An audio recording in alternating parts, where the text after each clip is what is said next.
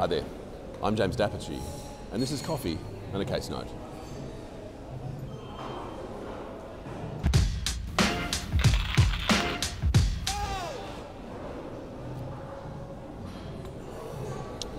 Deceptively straightforward one today, team. Hope I can convince you of that as we work through it. The year is 2013. We have a husband and wife who are the founders of a company. The founder, withdraw founder, the company provides recruitment services to call centres. The owner of the company, in the original incarnation of it, is the husband, Mr. A, and another party, right? Mr. A and another party, the two 50-50 shareholders at the time of foundation. Flash forward 4 years to 2017, and there is a restructure.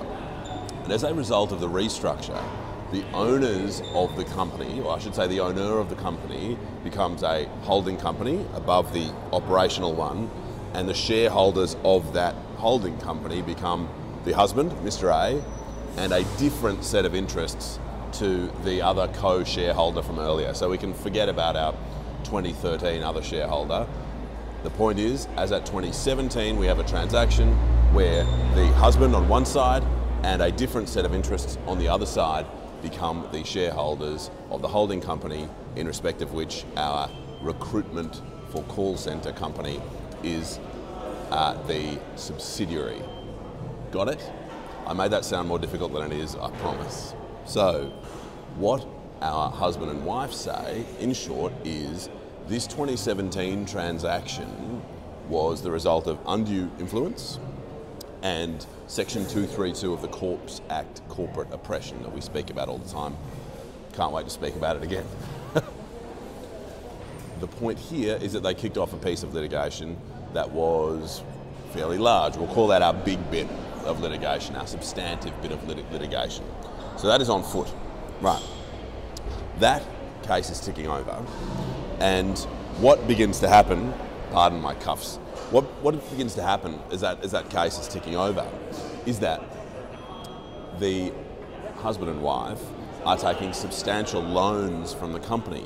It turns out to be about $316,000. So after they commence their proceedings in 2018, they start taking serious loans, and what the court finds is that there is no doubt that these loans are being applied for the purpose of paying Mr. and Mrs. A's legal costs to bring this claim, this undue influence and oppression claim. Now, the decision we're talking about today is actually an interlocutory decision. So it's a decision within the larger piece of litigation. And it is being brought by our other 2017 set of parties. And what these other 2017 shareholders, the new ones that arise in 2017, what they're doing, firstly, they're defending Mr. and Mrs. A's big claim, but they are also bringing an interlocutory dispute, a dispute within the larger claim, a small dispute within the bigger claim, to say, hey, we want an order restraining Mr. and Mrs. A from causing the company to make these loans to them in order to pay their legal fees. We want the company to stop paying any extra bonuses. We want essentially to stem this cash flowing out of the company to Mr. and Mrs. A. So that's the application we're dealing with today. In short, the court takes a look at what the company is up to, finds that it is solvent, takes a look at the loans being made to Mr. and Mrs. A themselves, and finds that while they are on what might be described as commercial terms, they use commercial in the loose sense because the business of the company isn't really making loans. That's not really its job. What it does is provide recruitment for call centres. So in short, what the court orders is not the 1, 2, 3, 4, 5, 6, 7, 8, 9 orders that our applicant seeks, really cutting off any sort of cash flow. The court says we're going to make light touch interlocutory orders. And the effect of those light touch orders is that no loan may be made by the company without prior notice being given to our other 27 shareholders. So that's the end of what I wanted to discuss with you today.